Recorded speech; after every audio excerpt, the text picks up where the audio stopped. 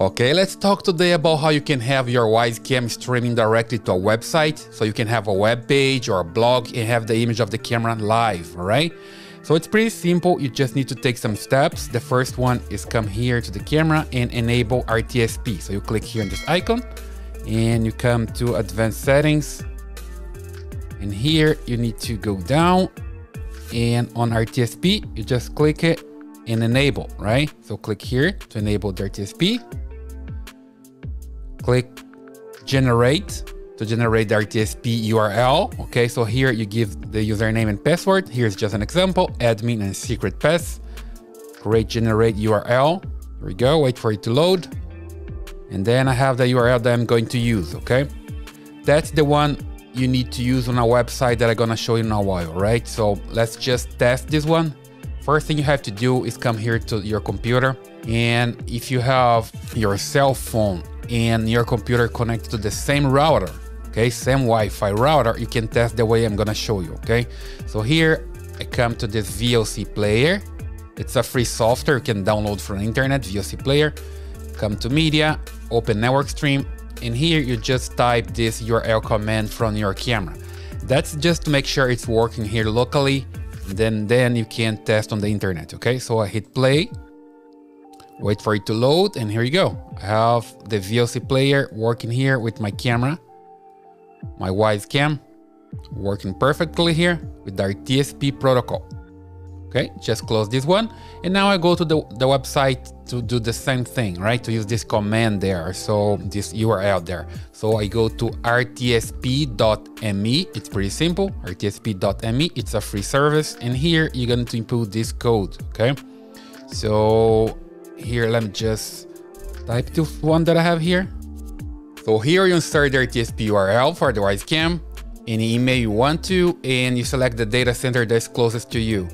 And the next step is to replace this IP address, because here you're using an internal one for your camera and you need to insert the IP from your router, the external IP of your router, okay? So how you do that, you just need to come here to a site like IPChicken, for example, ipchicken.com, and then you get your router external IP address, okay? Pretty simple. You have your computer connected to the network and to the internet. You can just type IPChicken, you get the IP address, and you come back here and you replace it here. Okay, you just select this, delete, and Control V to replace the IP address. Pretty simple, that part. Something extra you have to do is come to your router and to advanced settings. You need to look for this option in your router. So here I'm just logging into my router. And then you need to create a port forwarding rule in your router. So I need to insert here the camera's IP address, the internal one, in my case is 89, and add a new rule. Then you just added this rule. Let me just insert here a name like Wyze. And you replace here the port for 554. 554 and 554 again. And that's all you have to do. Pretty simple. The name, the port 554, and here's the camera's IP, internal IP in this case, okay? Hit apply, and you're ready to go, okay? Back here to the rtsp.me. Now I have the URL, the external IP, and I just need to click here, create broadcast, and sign up. And click here, wait for it to load. And here you go. I have the live image from my Wyze cam here in this website, in this case, the rtsp.me. Here you have the link that you can use. So if you just copy and paste this link on our web page, you can see live image from your camera, as you can see here. You can just send this link to people if you don't have a website. They can see your camera live, okay?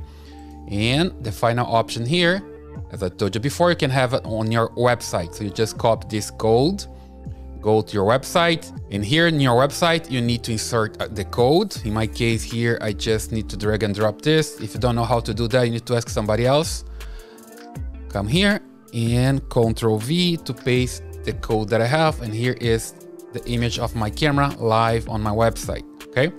I just save, update here, and I'm gonna have that image working live on my website.